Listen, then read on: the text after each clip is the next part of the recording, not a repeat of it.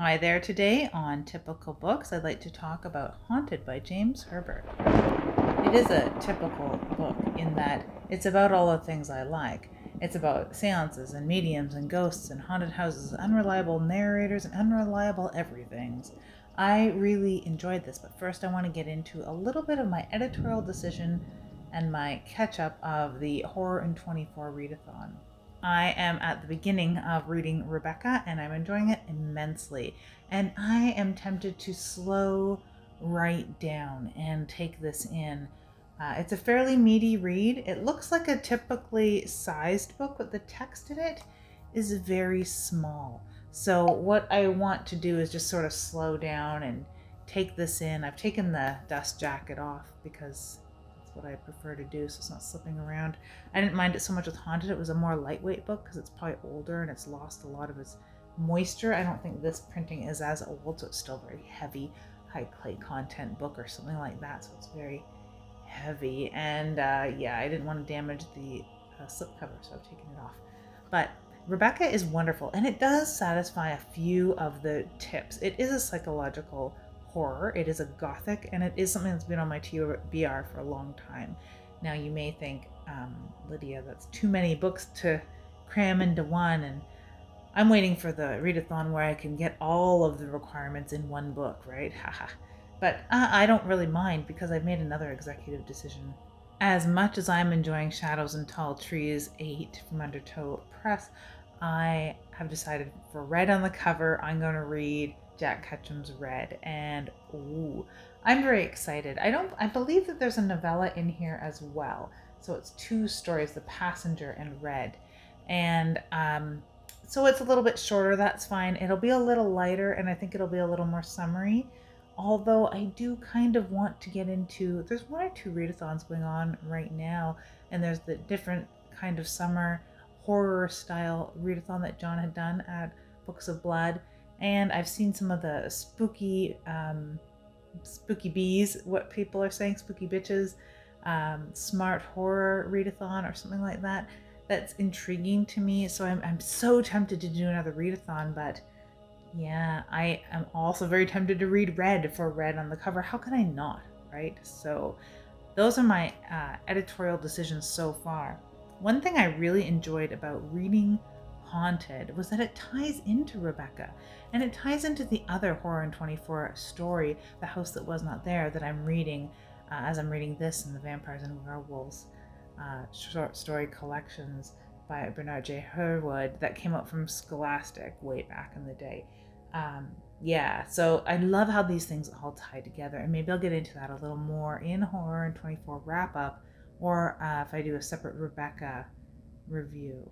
So for now, Haunted by James Herbert. It's not my first James Herbert, and it won't be my last. There's other Rats version stories that go along with the Rats, and like Nest, I believe, and there's I can't remember the titles of them, but there's other Ash books as well. David Ash is one of the main characters in this, the main character, the male lead, so to speak, in this. Now, Haunted did garner 111 out of 114 in the book score that's provided by Merce at Harpies in the Trees. Thank you again for that. Always thank you for that. And where it lost points is something that you would go into this book sort of expecting, perhaps, because it's a mediums and psychics in a haunted house without any of the decadence of something like Hull House. It's a little lighter fare than that, a little less extreme, of course. It's a more gentle, maybe a quiet horror. It's sort of somewhere in between there. But there are some characters that are just too stereotypical. So I had to give it a little bit of a ding. It couldn't get perfect, right? It just could not get perfect. It is close to perfect. It really is, especially for me.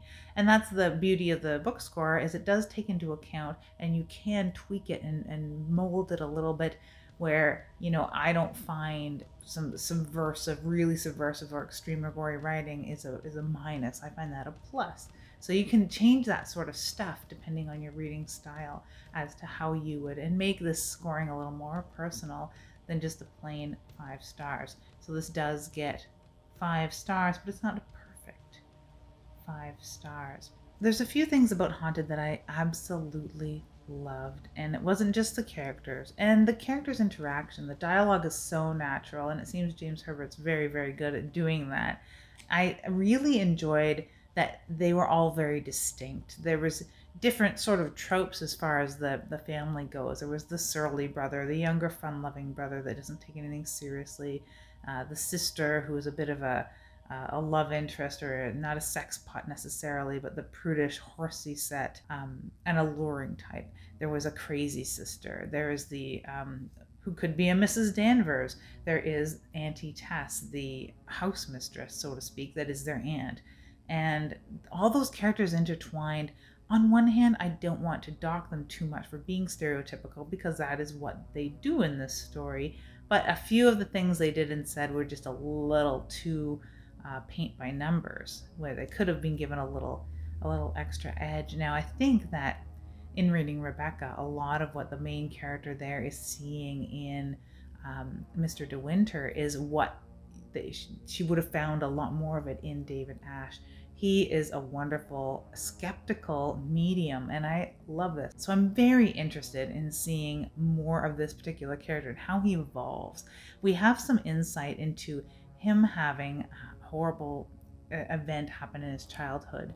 That, coupled with his budding telemetry, or his, I don't know if it's necessarily telemetric, or if he's just a medium, or if he's a mind-reading psychic. I'm not really exactly sure where he fits in, because he seems to fit into a few things there, because he does have what I think is telemetry by touching objects, being able to see some of the past and the psyches of other people that have touched them. He seems to exhibit some of that, and straight up mind reading he does profess to have, but he really keeps it all in a tight little box because he is a skeptic. He is one of my favorite ghost hunters, the type who wants to disprove things with science. So it was really up my alley. The story begins outside of a little town called Ravenmore, on the way to Edbrook, which is this mansion owned by the Webb family. And just those terms alone, Ravenmore, the Webb family, I was in love with this. Let alone someone named David Ash, which was so close to Daniel Ash, and I couldn't help but have Bauhaus kind of vibes from this. And they definitely panned out, because he is a little bit of a moody man. And I really liked watching his journey and learning about the history of this mansion, the history of the Webb family, the history of Ash, and the psychometric institute that he works for. It's an institute of psychical studies, if I recall.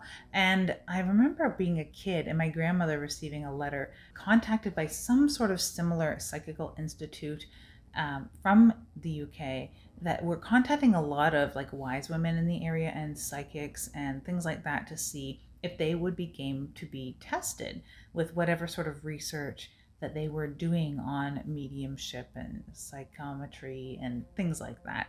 So I was very intrigued with this institute. And it's not quite, Talamasca levels of secret society. They are more like a skeptical institute. And I enjoy the reality of institutes like that, like MUFON. So suffice it to say, if you enjoy stories of haunted houses, ghosts, and strange family occurrences, people that have budding psychic gifts that are keeping it under wraps, or other people that show off those talents and can call out other mediums. If you enjoyed watching that John Edwards show on TV way back in the day, then definitely pick up something like this. I am interested in reading the rest of the stories, although I do have a few other books on my toppling TBR pile, that's for sure. So someday I will definitely dig into some of the David Ash series from James Herbert, because I really enjoy his writing style. It's very digestible. It was a very quick read and just a beautiful read, because it's edited wonderfully and the language is wonderful. The dialogue is natural. The settings are bleak but comfortable. I don't know how else to describe it, except it's just exactly where I want to be. David Ash, a psychic investigator, is invited to Edbrook, a remote country house where an alleged haunting is taking place. There he meets the Merrill family, two brothers, Robert and Simon, and their younger sister Christina, and their aunt, Nanny Tess. Ash is renowned for his dismissal of all things supernatural, having exposed many fake mediums in the past, as well as invariably finding natural causes for so-called psychic phenomena. He has a deep psychological reason for refuting such unearthly occurrences. But at Edbrook, there is a mystery which cannot easily be explained. Over 3 hideous nights of terror, David Ashe is forced not only to reevaluate his beliefs, but also to confront the enigma of his own past. There are games to be played at this place, nightmarish pastimes of a deadly and maleficent nature, and only when they are done will Edbrook's dreadful secret be disclosed. So thank you very much for checking out another episode of Typical Books. Coming up next, I want to do, of course, a wrap-up on Horror in 24, but before then, I'm likely going to do a little bit of a talk of some of the novellas that I've read lately, and those have been sort of a stopgap between a lot of the books I've been reading. I'll pick up either a short story or a novella right now, and the lengths of them, about 8,000, 9,000 words, are really digestible, but it's hard for me to reconcile doing a review. And maybe I'll get better at just doing a review of a short story or novella, but for now I'm going to kind of lump them together into one and do a couple of these pieces. So let me know what you've been reading. If there's anything here that you've read before out of Rebecca, Haunted, or The House That Wasn't There, that old short story, or old English folk tales that are very similar, then definitely let me know in the comments below, or just what you're reading right now.